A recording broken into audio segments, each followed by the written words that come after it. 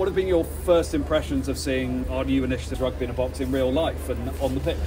I think when you see Rugby In A Box and you see the values on a piece of paper, it's like, yeah, that's actually what the game's about. So I think it's something that we take for granted in rugby because it's synonymous with our game. Really simple idea.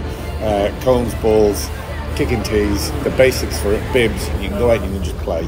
And that's the beauty of this, and it can evolve and will evolve into something so much more. Because I've coached for 10 years at a professional level, I'm now seeing young men who I've had in academies now move on from the game.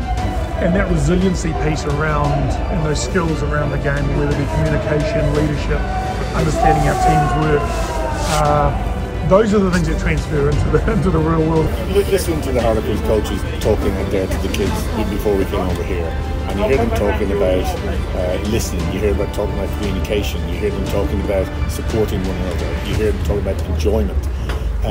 These are all the things that actually underpin you in life. So it's something you can learn on the pitch and you can bring away.